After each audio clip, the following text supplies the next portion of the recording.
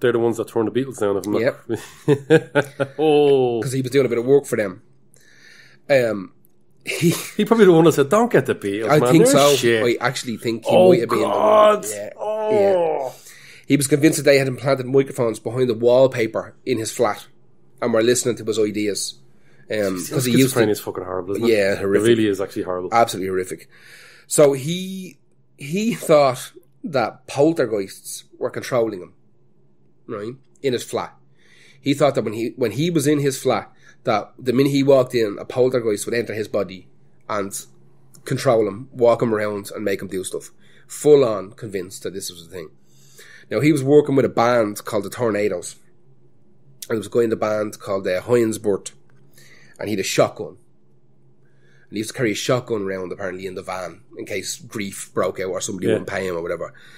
And Joe decided one day, listen, fucking Heinz, you can't be having this shotgun. You know what I mean? You're in England now. You can't be carrying the shotgun. I'm going to take it off you. And I'll stash it. For when Mitch Mitchell is here. Exactly. For when the Cray twins come after me. So the odd time, the song I picked is called Night of the Vampire. It's fucking incredible. It's so good. It's a band called the Moontrackers that he worked with, and he was known to kind of do a few little musical bits with the Moontrackers and put down some vocal lines and produce them and have a bit of crack. It's hard to find stuff that he actively played on a lot. Yeah. But I picked this because this is a great track. It's another kind of instrumental. It just sounds like something Rob Zombie would put in a film, you know. It's got that fucking mad shit going on. So, here we go. His landlady, her name is Violet Shenton. And one day, Joe Meek has a particularly bad schizophrenic fucking bipolar episode. He believes that his landlady has set microphones up in the fireplace on the ground floor and is recording everything he says via the chimney in his flat. And this has been going on for ages, and he keeps calling her up to the room and he's screaming at her saying, listen, stop recording me. I know you've got microphones set up in your flat below me, and I know you're recording what I'm talking about in the flat. She's like, I don't know what you're talking about, Joe. Chill your beans. You know what I mean? Relax the fuck. You're a mad bastard. Exactly. You absolute fucking looper. But you've plenty of money. So keep paying that delicious, delicious rent. One day he calls her up. No extra for the ghosts. Exactly. Ghosts live rent-free in Chow Meek's house. On his head. Exactly. God love him. One day he calls her up. He says, fucking, get up the fuck up here.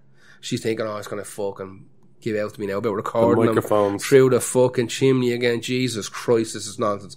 She goes up, walks in the front door, pulls the shotgun that he took off Heinz-Burt, blows her fucking head off, turns it around, shoots himself in the head.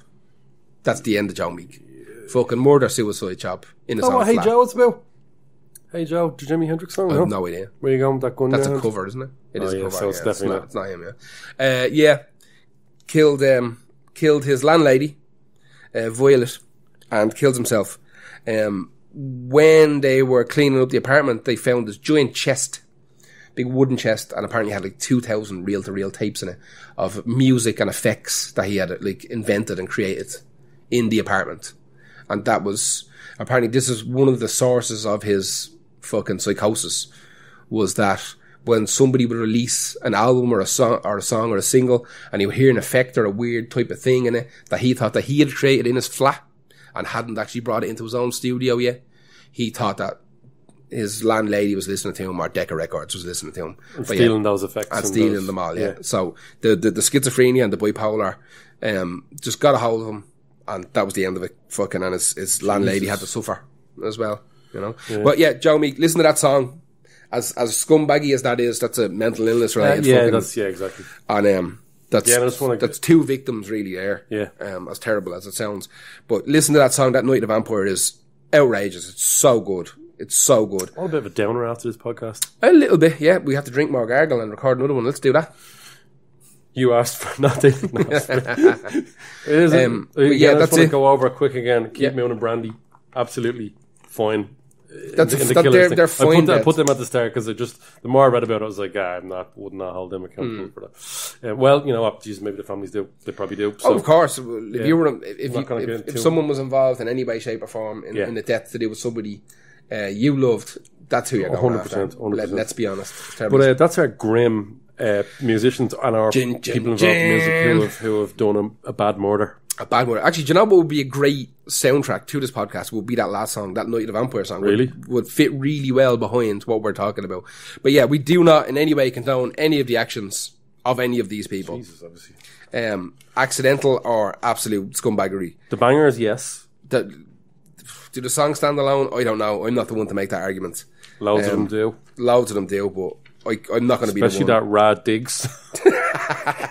Anyway, that's our Graham Killers one. Yeah, we will put a little possible warning on it, especially that fucking Big Lurch bit, which I still feel a bit queasy about. Yeah, Big Lurch is not a nice lad. No, that's our... you know what? I think I suggested this one and then instantly regretted it. And you were like, nah, let's do it. Let's do it. This is a good one. These are the ones that you get a little bit of meat behind, you know? Yeah, listen, it's story related. It is music history, which exactly. We're doing very well in the charts with apparently music we are history. doing, but we kicked the shit out of Robert Plant this week. Yeah. Robert Plant from Led Zeppelin has his own podcast, and we kicked him square in the stones this week. And we jumped ahead of him. Good. Yeah, we moved to number 2 in the music charts. Music history charts. Was it? I can't remember. So, yeah. I do not remember. Doesn't matter. We moved to number 2 in a chart in all of the charts of all Billboard. Here's the thing about podcasts: it's actually really difficult to get numbers and placements because there's so many different outlets for podcasts. It's really difficult to get them all together. Yeah. What I will say before we go is something I'm going to say on every single podcast. Get used to it. We have a Patreon. Yeah, this takes time to do. As much as we enjoy doing it, it will be great to make a few quid and pay for hosting and ads and equipment. I ordered a bunch of equipment last week. It does make us sound better. It does actually make us sound better. Because we sound too like gremlins otherwise. A little bit. I'm actually sick at the moment. Are you a bit sick? No. You all right? It's very strange I haven't been sick. I'm a little sick boy. I'm a little bit sick at the moment, which is rare for me as well. But yeah, we have a Patreon. It's patreon.com/Lost Art Podcast.